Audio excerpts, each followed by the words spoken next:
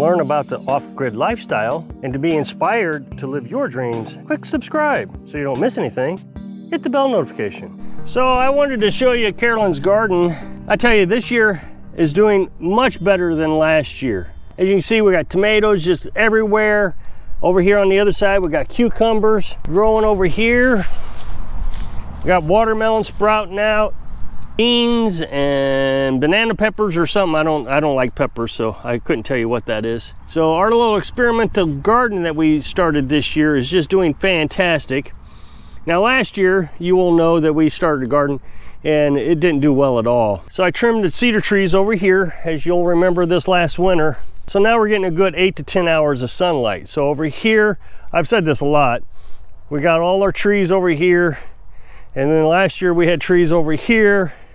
You can see the stack of brush of the cedar trees that I still got laying here. We'll use that to burn to, start our fires this winter. That should be good and dry by then. Then this winter, I'm gonna go ahead and clean the rest of this up over here. That way we can use all this for corn. And we'll have a nice sized garden next year. So I thought I'd do a question and answer video. I know I've been doing quite a few of those, but it seems like I've got all my projects all caught up this year. Really, we're just trying to enjoy the fruits of our labor, get the chickens raised up, get the meat birds raised.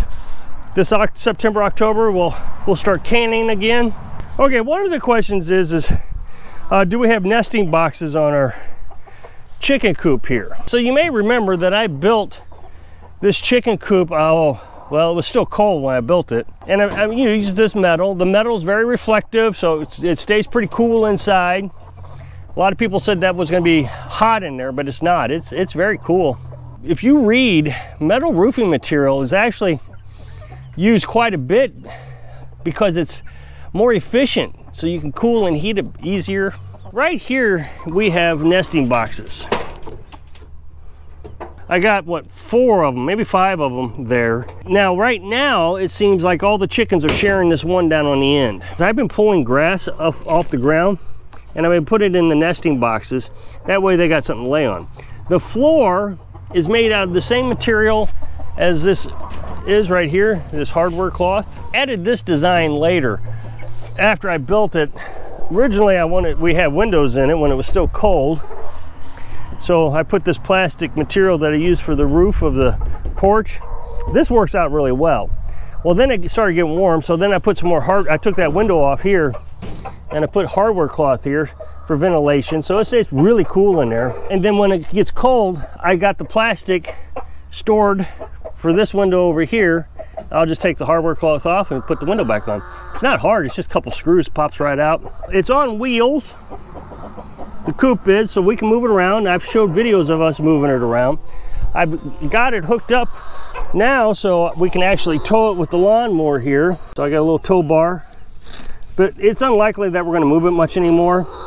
Now that we've got such a big operation, we'd have to move all these chicken runs. We've decided that we're just gonna start putting leaves in here in the fall. That way the birds would get more food from the leaves, and they would also provide compost. So we've changed our plans, but that's the whole point of this whole operation. The way I got it set up is that we can change our minds, do something different, and it still works. I like the temporary permanent status of things. If you can change it later without a lot of cost, I think it's much better. So about a month back, I told you that we had a chicken that was acting a little funny, maybe a little sick or something. So we decided to segregate her. But she was active sometimes and sometimes not active, so we brought her outside and I made this little makeshift pen that she could play in. That way she wasn't just cooped up in the house all day. I think they were called a Plymouth Rock or something chicken, I forget what it was. Well, she got loose. So she came over to this area over here, very tall weeds. This is actually Carolyn's blackberry patch. Wild blackberries, I think, is what we got here. It's not like I want to cut this down because Carolyn really enjoys the blackberries. You can see some of them right here, I'm sure. Right there. But the chicken came over here and hid, and I found her one time. She came back out, made this little makeshift net on a handle, so I was able to catch her. Well, I put her back in the pen, thinking, okay, I'm gonna watch her and see where she escapes. Now that I got the net, I'll be able to catch her. Well, it was starting to get late in the evening, and I don't know, I guess I was just being stupid. She got loose again. Well, I couldn't catch her, and she came back over here. I guess she liked the berries, I don't know. Well, like I said, it was pretty late in the evening already, and I hunted around. She didn't make any noise, she didn't move. But a lot of people have asked, did we ever find the chicken? And the answer is no, we never did find her. It's sad, I hate that we lost her. And the thing is Carolyn really liked that chicken. It was a pretty chicken, and it was friendly. It's unfortunate those things happen, but occasionally you're gonna lose one, I guess, in farm animals. It's like feral hogs. You know, they always call them wild hogs, but they're not, they're feral. What happens is they get loose, and then they become feral. But here, you know, the chicken probably got ate up by a fox or raccoon. And so the next question that I got was canning food. I've been just telling you, we've been canning a lot of food, and we're gonna can 250 pounds of chickens and our meat birds. But somebody asked me, are we ever gonna can hamburger or beef or anything? And the answer is quite simple. We will can anything on sale or cheaper than normal or whatever the case is.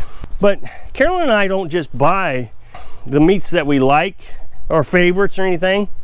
We buy what's on sale. Hamburger hasn't been on sale forever.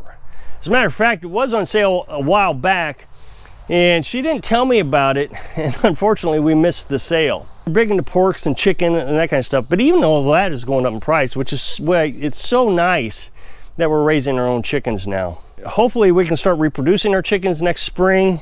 If not, we'll go ahead and buy some more meat birds. This is a much cheaper operation than buying meat right now with inflation the way it is. I find it interesting how many well experts there are on YouTube in the comment section. Hundreds of them. Just everybody seems to be an expert on wells. I get so much grief about this well. I don't understand it. Okay, so when we moved here, there was a 100-foot well here. It's 100 feet deep. Well, and the guy said that it was 130 feet deep, but after we put our pump down in there, we realized it's 100 feet. So regardless, it doesn't matter. Now, I think the water level is at 70 feet. So there's 30 feet of water, 6 inches in diameter. Recovery rate is incredibly fast. I've tried to time it. If you empty it, you can get water back out of it within a couple minutes. I think it recovers completely full in 15 minutes. Really no way to tell with my primitive techniques. Now, when I got here, we had a groundwater issue. Groundwater was getting into it. And so what I've done is I've put a well packer in it. I've got a new stanchion here. You probably can see the stanchion. So that is the new well liner. So that goes down inside the well casing. I've made videos on this. I think I actually have it in a playlist. And so I've got a well pump in it. The well pump is a 3/4 horsepower pump. And this particular one pumps 15 gallons per minute. The one I had in it before I put the well packer in it was a 30 gallon per minute. And if you think about how much water that is, it's just incredibly fast. And so with the 30 gallon a minute, I was able to empty the well within a few minutes if I didn't throttle it down. And I've said this a million times, that I can run the well off my 2,000 watt generator or my solar panels. I have a 2,000 watt inverter also. And somebody says you can't do that. Well pumps are 220 volt and went in all kinds of explanations of why you can't do that. So, you know, obviously the YouTuber is a big liar because you can't do that. Well, if you go on Amazon and you type in well pump, deep well pump, 110 volt or 115 volt, 120 volt, whatever it is, you can find them. I've actually got 2 of these, the 15 gallon per minute, so I got my backup, and I still got the 30 gallon per minute that I took out when I put the well packer in. And I've ran them all off the generator. I've proven it 100 times. You plug it in, water comes out. So yeah, you can, it's just you gotta search for it. I was actually surprised when I found it. The 30 gallon, that was last year. Went to Amazon, I typed it in. You know, my dad and I were talking about the same thing. How are we gonna run this well off my limited amount of electric? Of course, you can get DC well pumps, all kinds of different varieties. So don't limit yourself is what I'm trying to say. But my dad and I were discussing it, and I got on Amazon and I was looking and found it, and I sent it to him. He says, wow, yeah, I think that's the one you need. But it seems like no matter what I talk about when it comes to the well, somebody explains to me why you can't do it, even though I am doing it. That's what's so funny. I am literally proving that it is being done. Now, another thing they said you can't do is you can't throttle down the well pump. And that's kind of true. You want enough water going through the well pump that it doesn't get hot.